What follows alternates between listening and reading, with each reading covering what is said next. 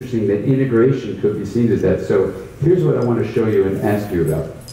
This is a very simple practice called the Wheel of Awareness. So Dan, before we do that, can I have one interruption? I know we... Please do. So I asked earlier when we, how many people come to this through science, how many come through spirituality. And I guess I want to just sort of think about ways of knowing and not knowing. So when I talk about, I'm not fetishizing any group and bringing them in, or old knowledge and new knowledge, but it does say men are better at killing.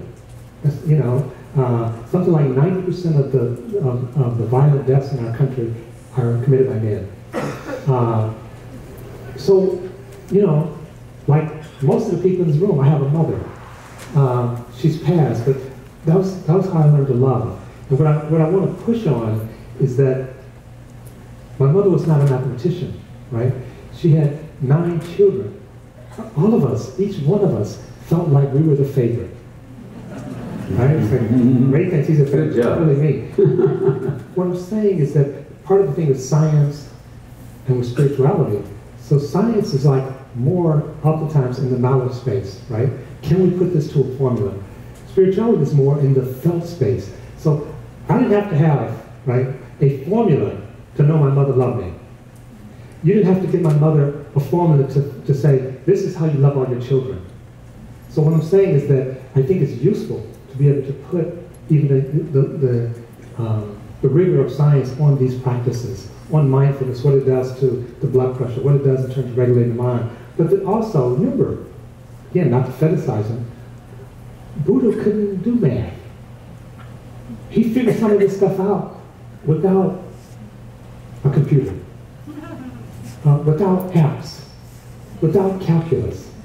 And so I just want to just make sure that as we sort of think about the scientific part of it, we also remember the other forms that have been around and continue to be around and continue to evolve that we sometimes don't fully honor.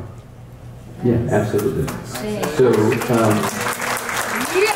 if you look at those practices and see that almost all of them use consciousness, right? So we look at let's say, the spiritual practices of contemplative traditions and ask, well, what is consciousness? And this was fascinating to me as in recent years to get to know people who are in that field. But even if you look at the practice of parenting, like with your mom, she had to be conscious of what she was doing. She may not have known the math of it, but she was wide awake, Or psychotherapy, consciousness is needed for change. They were teaching. So if you take these two ideas, that integration may be the base of well-being, and consciousness may be needed for change, this is going to come to the othering thing in a moment, you can put those two together and say, what would happen if you integrated consciousness? So you can say, well, how do you do that? So with my patients, I would say, well, we're going to differentiate the knowing of being aware from the known. How do you do that? So we walk around this table that's in the shape of this wheel and say, well, let's put the knowing in the hub and let's put the knowns on the rim. So an example of a known would be the first 5 senses, right? What you see, what you hear. Basically, energy patterns from outside the body you're born into. Then you can go to the second segment, which is the interior sensations of the body. Then you go to the third segment, which are mental activities like thoughts, emotions, memories, things like that. And even a fourth segment, which are our sense of interconnectedness, and these you can see on the rim. And then what would happen, which was so intriguing, let me see if I can get to this and show you this. Let's just skip over this for a moment. We would bend the spoke around, just for fun, to see what was in that hub. And this was with my patients, with my students who were therapists, and then ultimately I did it in these workshops where I would record the results. And this is the kind of thing people would say. So I teach with Jack Kornfield, and we were up in Seattle teaching, and we did this wheel, and we took a break, and this guy takes the microphone, he goes, I'm a 70-year-old, just retired Microsoft engineer. And he goes, my wife is a therapist, and she brought me here, she didn't want me sitting at home when I was retired. We're going, oh my God, what's gonna happen? And he goes, you know that part when you bend the spoke around? I go, yeah, I know that part. And then he gets really quiet. And he took a long time to say what I'm going to say in a short time, but he basically says, after that, something shifted in him. He goes out into the park. He sees the gardener watering the roses, and now he's crying in front of 500 people. And he goes, we are the water, we are the roses, we are the gardener, we're all the same. And he had never felt that before. Or I did this at a parliament in another country, which was having trouble with immigration issues, and so they had me come to do a day with them. We did the wheel. And when people turn into that hub, they have similar experiences. And one of the parliamentarians came to me after the sharing part, and he goes, I didn't want to share during the break. And I said, well, okay, why not? He goes, and then he gets really quiet and teary, and he goes, I have never felt so much love before in my life.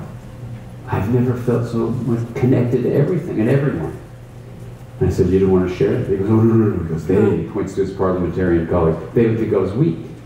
You know, or Elijah Cummings and I did this in Baltimore with African Americans who had never met with some white folks who were there. We brought them together in a room. We did the wheel. And then when they bent and spoke around, the tension that had been there before melted away. And you could feel people get in touch with this love. So after doing this with 10,000 people, and now I've done it with a lot more, but I recorded all those results, this is what I want to ask you about. That hub of pure awareness seems like it's not only awareness, but it's interconnection and love. And when people get out of the nouns of their rim and somehow drop into the verb world, maybe it's the quantum world, I don't know, but this verb world of the hub, they shift not just an idea, not just a thought, not just some mathematical scientific statement, but in their experience of being alive, they get in touch with interconnection. In Baltimore, for us, it was this sense of, oh, you're black, I'm white, totally shifted after we did the wheel practice compared to what it was before. And people could then see we're all just kind of like the Pandopopulous forest in Utah, where you have 57,000, you know, these trunks of a tree, and you go, oh my God, 57,000 trees, but you go 6 inches beneath the surface, and you find one root ball. And when you test the DNA, you realize it's all the same tree. It's amongst the largest and oldest living things on Earth.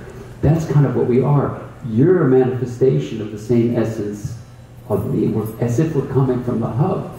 So this is where these old ancient contemplative practices, but with also modern science, come together, where we can say, for whatever reason, pure awareness, interconnection, and love seem to be like 3 threads of one fabric of reality.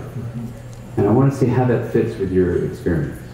Well, I think, you know, so I've done a little of the practice, and you introduced me to the wheel earlier.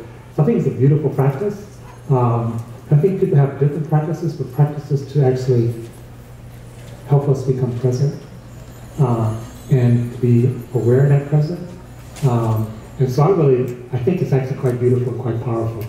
I also think, though, in terms of, especially Western society, that there are different ways of knowing, which are important, but there are different ways of not knowing, which we actually ignore largely. And when I think about the anxiety associated with trying to be a category, trying to be a thing, and the anxiety comes because we can't quite pull it off. You know, people talk about feeling like a frog. And I want to even suggest that having a rigid, stable self creates tremendous anxiety right there. Like having an illusion that that's what you're supposed to create. Right. And it takes a lot of work. Yeah. And so, and that's why this thing can go from no self-realization, which then can relax into not having to control, not having to know, to self-realization is a big move. Well, let me ask you about that, because that word self is tricky, and I know we have to stop in just a minute, but how would you feel the idea is more like no separate self-realization, so that our selfing experience, let's say, for all of us in this room right now, is happening? We don't have to say there's no self, but there's actually a selfing emergence that is not limited to these skin-encased bodies, but that's happening within and between. Well, certainly I think that's much closer, and part of it is I think consistent with your practices, we don't want to just have an idea, we want to have practice, we want to have the experience. And so I don't think we disappear,